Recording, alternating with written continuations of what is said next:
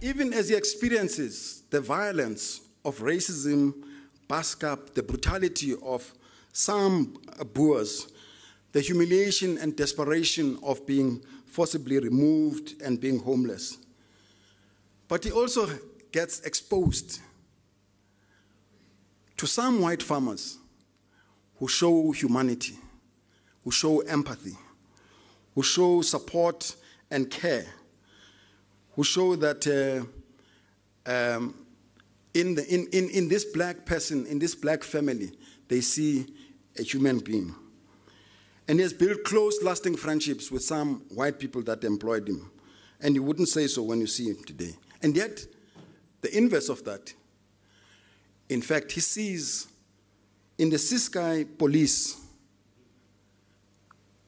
worse brutality in the torture chambers of the state than white security officers in Port Elizabeth. It does raise a very important question that I'll come back to. He sees in Neil Agat's death, where he spoke in memorial services, and harassment of his white comrades, white people who were greater brothers to him than those black guys who tortured him in the Ciskei cells.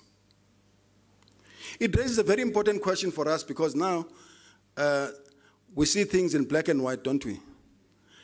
So it raises a question about whether the agency for transformation is racially determined. Is it possible, actually, to have black people who are against transformation and white people who are champions of transformation? I will tell you, in the corporate environment, amongst people who obstruct black progression, more often than not, are black people. And so we need to abuse ourselves of this notion that black equals progressive and white equals anti-transformation.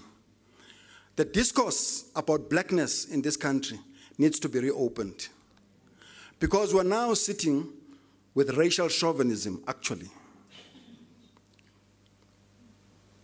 And I will include in this an organization that is supposed to champion non-racialism. Its narrative is increasingly embedded in racial language, in racist language, in a way that is very divisive in this society.